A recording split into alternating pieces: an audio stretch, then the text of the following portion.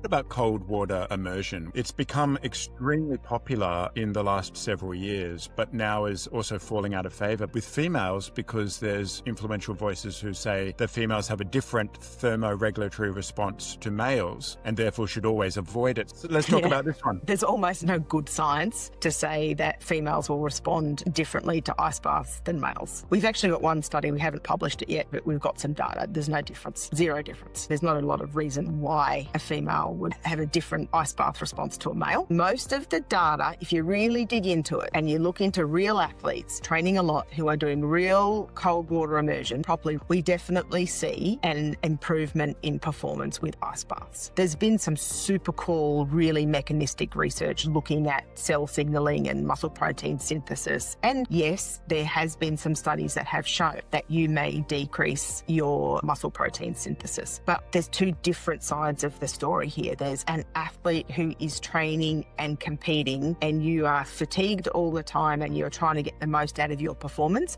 I would advocate for ice baths. Are you a bodybuilder and you would just want to get big muscles?